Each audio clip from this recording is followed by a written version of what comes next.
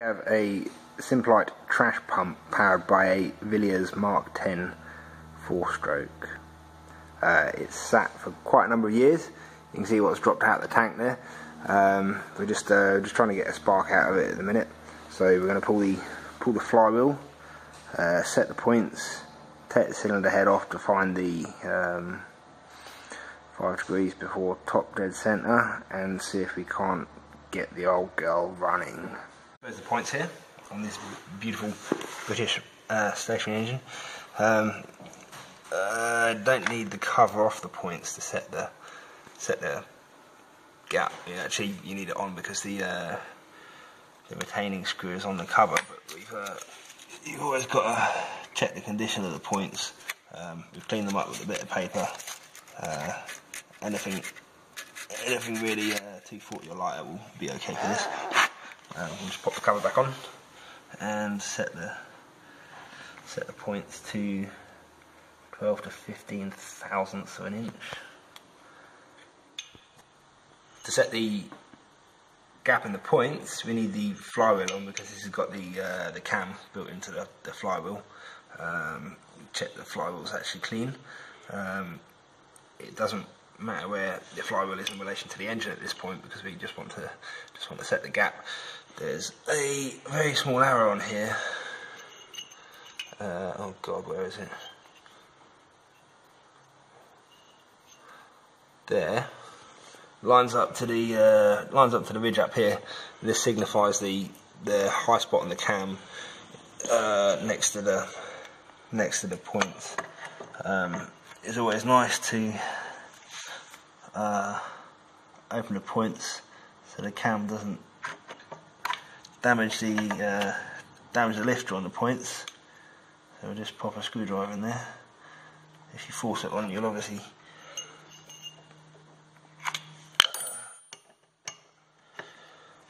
do a bit of damage.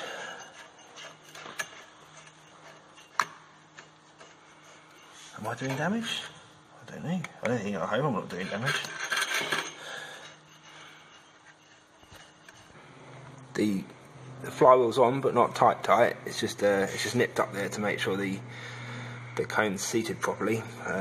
We've got a little arrow aligned with a ridge in the case. Just going to put we're actually using a metric feeler gauge 0.3 mil.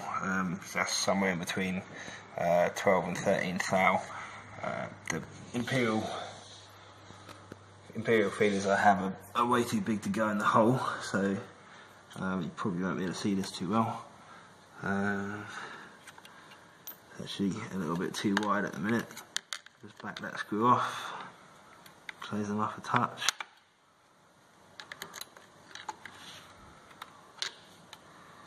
Close them up too much. We don't want a loose fit, we don't want a tight fit, we want a little bit of gentle interference, I suppose. This gap is critical.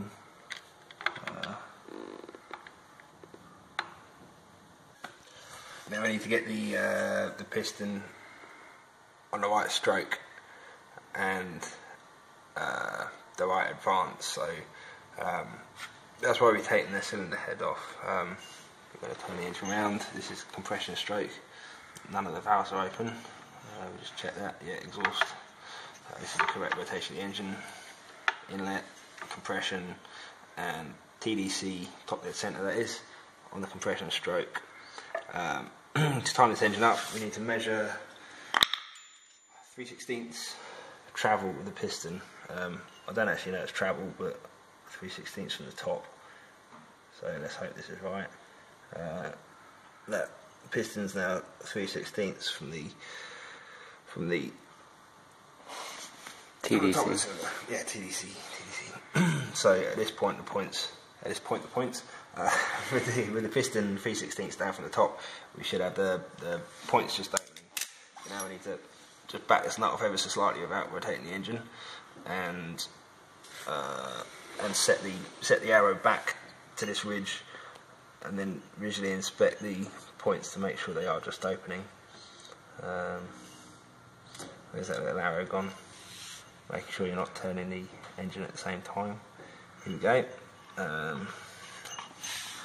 Points are open. It looks like they've been open a little while. This is known as the E gap, so you only want them just coming open. That arrow signifies the high spot on the cam, so it's not really a timing point. Right here the points are just cracking open, so we're going to nip it up at that, and then tighten this whole thing down and check we haven't moved at all.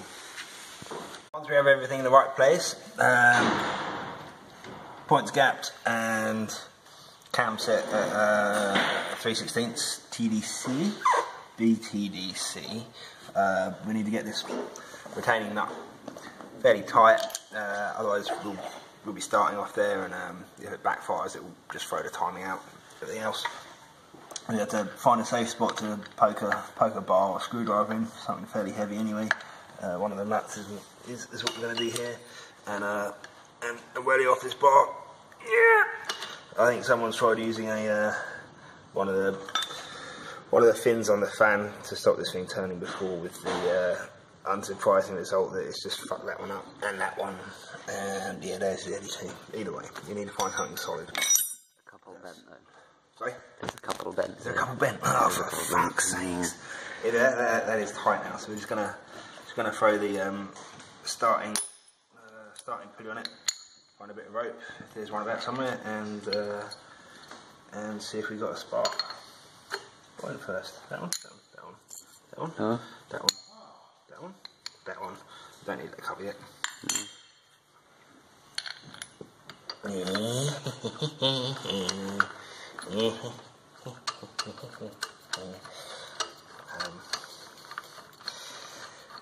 We'll have a little clean up if we do get a spark. Oh, you know what, Ash, you're right. You're always bloody right, aren't you? Oh, you would have been fine. It would have been fine if you kept your mouth shut.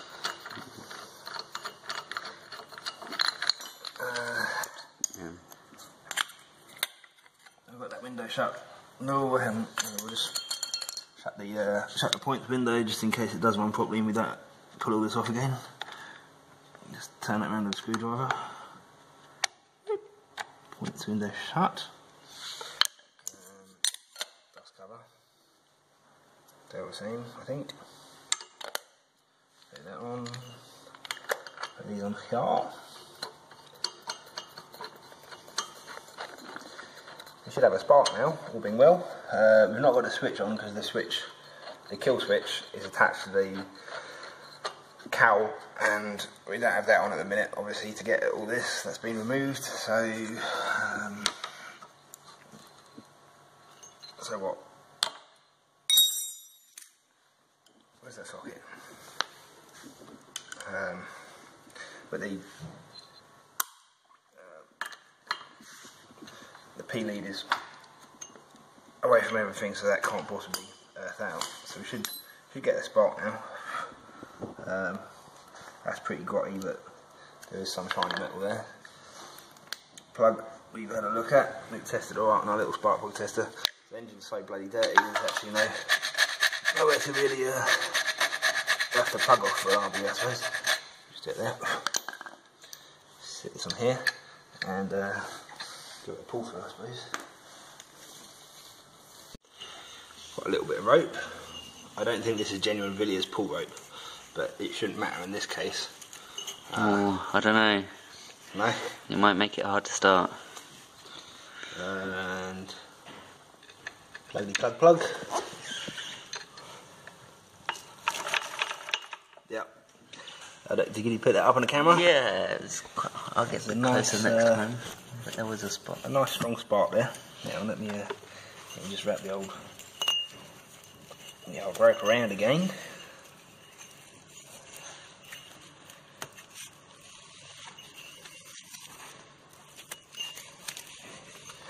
Case. Yeah. Yeah.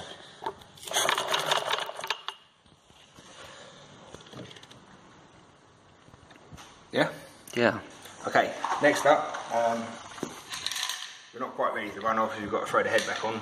We're going to scrape the shit out of the head. There's not actually that much on it. It looks like this engine has done very little work. There was no fuel hose when we got hold of this. And this is what came out of the fuel tank. Not the stones, but... Well, no, stones is actually a very crafty way of cleaning out corroded fuel tanks. We'll fill it up with ground, and then take it like a Polaroid picture. The float bowl and the carburettor was also full of something similar. So we've got to sort the fuel system out, and then we'll try and fire it up. Obviously the cowlings and stuff aren't back on, but we want to know whether we've done the right thing with the timing and all that. We've cleaned the fuel tank out, bit of temporary fuel line on there, set the timing, cleaned the points. Other than that, this engine has not been touched in 25 years, and I can quite believe it by all the shit on it.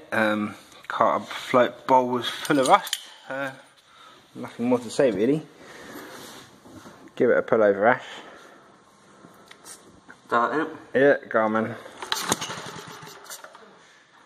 Oh. Really? Right. That lead back on probably. Yeah. Yeah, cool. Oh, sorry. Ah, Fuel is on. The fuel on. Fuel is off. Sorry, that fuel tap was absolutely choked with rust. Give it another tug. Ah, is knee gonna start? What's going on with this? Oh yeah. Whatever that is. It looked like a choke of some description. Third time's the charm, Ash. Hey? Go on.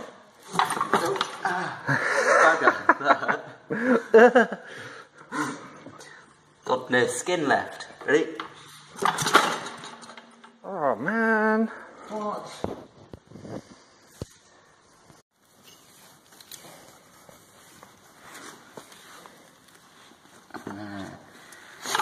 Oh, Jesus. Oh. Cock.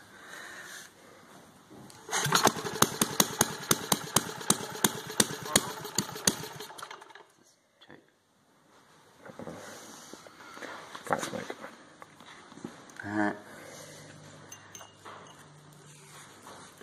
Two.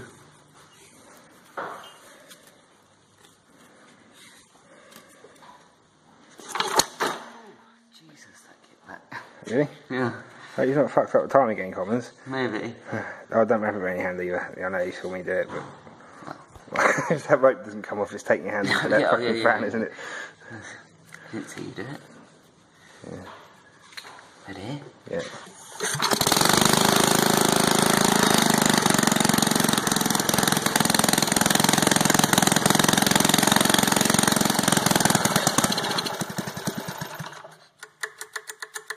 Beauty. 25 years. Yeah. Can't stop a British flathead running.